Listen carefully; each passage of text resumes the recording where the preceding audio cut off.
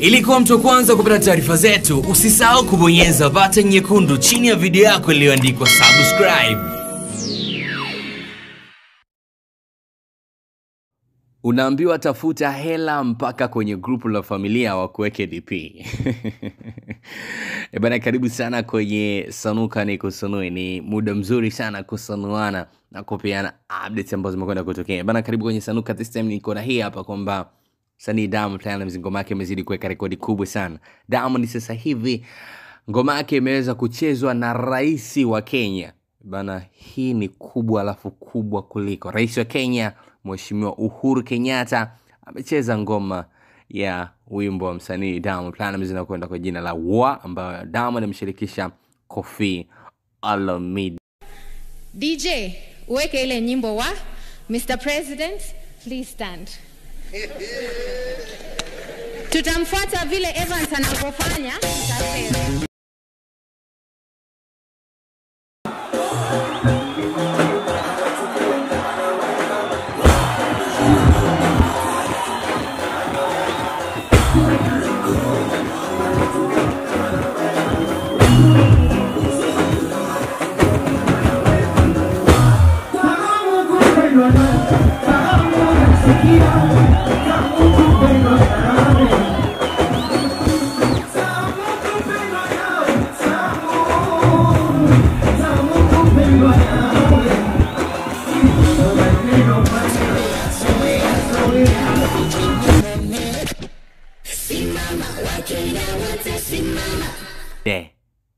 Jamani, Rais.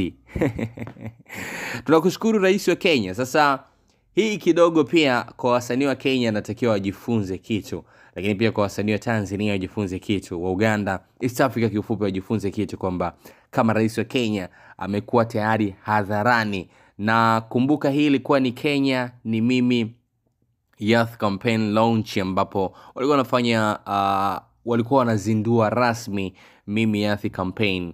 Na hii Mheshimiwa President Uhuru Kenyatta basi alikuwa akihutubia. Baada ya kuhutubia basi kwa ni burudani kidogo. Ni furaha kubwa kwa Diamond kwa sababu hii ni zaidi ya upendo, na haijawahi kutokea kuonekana Rais akicheza ngoma ya msanii. Sio jambo dogo. Labda tu kwenye interviews anaweza kaulizwa kwamba ngoma msanii gani unaipenda na nini, lakini kuonyesha hadharani sio kitu kidogo. Sasa kwa Rais sio jambo dogo pia kuweza kuambiwa apite mbele na acheze kama unavyoona kwenye video. Ni wazi kwamba ni ngoma yake pendwa sana sana sana. Sasa najiuliza kama ngoma hii imetoka ina wiki moja, kwenye wiki moja hiyo imefikisha viewers milioni 10. Kwenye wiki moja hiyo Rais Kenyatta amekuwa rahisi kwake kuweza kuicheza hadharani mbele ya watu. Jamani, sasa hii tunahitaji kitaalamu. Bana, hii ni kubwa, alafu ni kubwa tena. Tusichukulie poa kabisa. Kwenye muziki wetu tunasema hii ni hatua ambayo mimi na wewe hatuna sababu ya kufurahia, lakini pia nafikiri acha tujipongeze tu. Mimi nafikiri tuchukue nafasi hii kujipongeza. Naomba tujipongeze kwa hii hatua ambao tumeweza kufikia. Lakini pia msanii Diamond baada ya kuona amefikia watazamaji milioni 10 kwenye nyimbo yake Waah kupitia YouTube channel yake, basi akaamua tu hadharani afunguke mazito. Na haya ndio ameyasema Diamond. Lakini kweli Kofi ameweza kuacha historia Tanzania. Hongera sana Diamond. Sikiliza Diamond, then we'll back to you.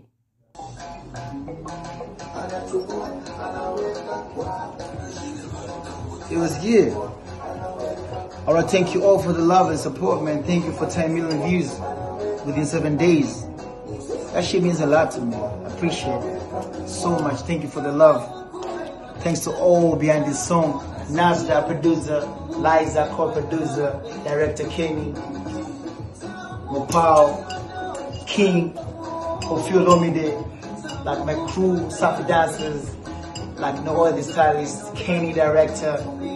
Mose Kunami, Mose Yobo. Like everybody behind this project. It means a lot to me. Appreciate it a lot. And for you, for the 10 million views within 7 days, I want to pop that shit for you. You see what it is? Let me pop it for you. Why not? Why not? Why not? This is for all you. Thank you for 10 million views within 7 days. I love you. appreciate. Smart.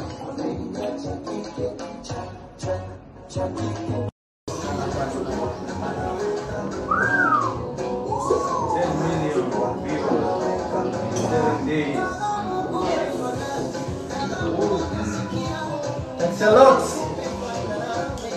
We did.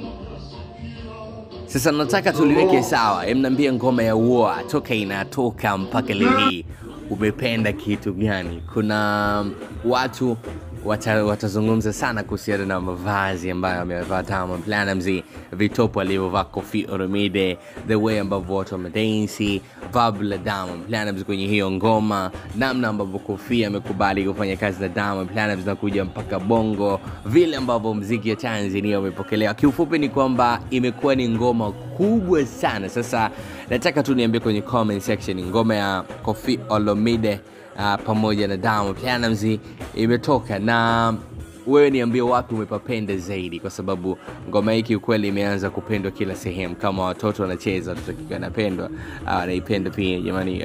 Okay, tusemaje kwa mfano ndani ya wiki moja tu bila kuweka rekodi kubwa sana. Nataka tu niambie una nini cha kumwambia Diamond Platnumz kuhusiana na muziki wake, ila tunasubiri ngoma nyingi sana ambazo mwaka jana alizifanya. Kuna collab yake yeye pamoja na Wizkid, lakini pia Diamond na collab nyingine na watoto wake Tifa pamoja na Nela, lakini kuna ngoma nyingine kibao ambazo hatujazifahamu, lakini hizo ndizo ambazo ziko wazi. Tunasubiri kwa kuona kitu gani ambacho kitakwenda ku happen, alafu sisi wa pesa nguvu kwa kati. Mimi naitwa King B, King Mimi, King Boko bana. Yafanya hivi, endelea kusubscribe Bingo Line TZ, ungana na milioni 1 watu ambao wamehakikisha kwamba wanafuatilia Bingo Line TZ on time bana. Sisi ndo wale ambao sio wepesi, sisi ndo wale ambao tunakupa wakati, sisi ndo wale ambao tukizipata tunakusogezea kwa wakati kama hivi ambavyo tumefanya. So next time, lakini nikuachie tukipande kidogo. Hichi kipande na kichukua na kiweka. Waah, mwangalie Diamond. Waah bana, show yake ilikuwa kibabe sana, ilikuwa kahama. Tasubiri kuona next show itakuwaje. Itakuwa bla ziti. Bale, nikumbushe tu Robi Furniture ndio tupekea kukupa furniture za kizazi sana. Follow Instagram kama Robi Furnitures. Bye bye.